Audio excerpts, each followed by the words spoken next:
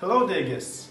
In February 2014, the military patriotic organization of cadets, Shield and Sword, with the support of the administration of the Moscow Police College, decided to create a museum of memory of the Second World War.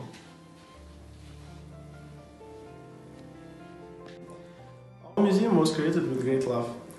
College staff and cadets have collected information about their relatives involved in the war, which we have recorded in our Book of Remembrance.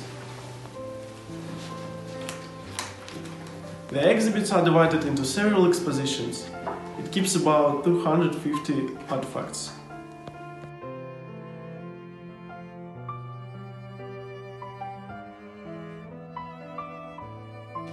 The following stand shows examples of equipment of the Soviet and German troops.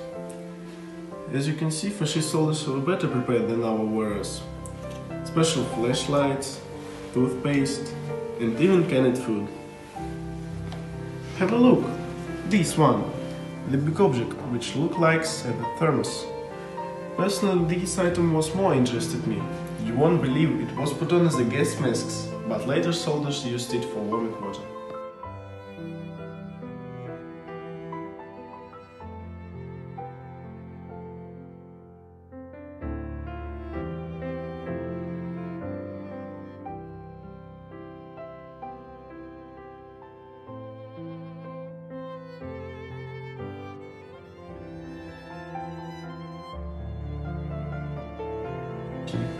In the second room, we created with our own hands 3 expositions of wartime.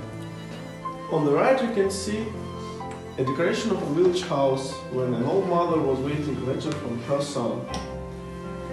The artifacts show us the lifestyle of common people of that time.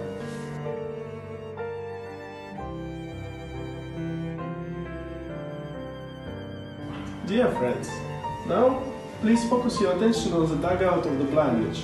With a table inside, with a stove and a holster of gun named Tula Tokarev, a newspaper of USSR, tablet bag, an iron flask, 5 or 6 cartridges, and a hand.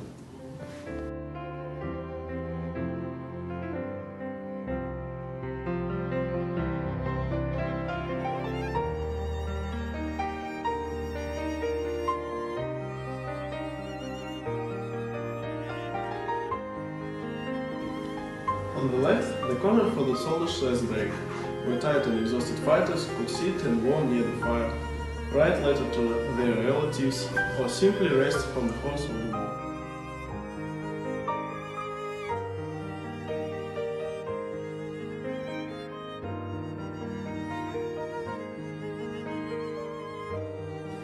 Thank you for your attention.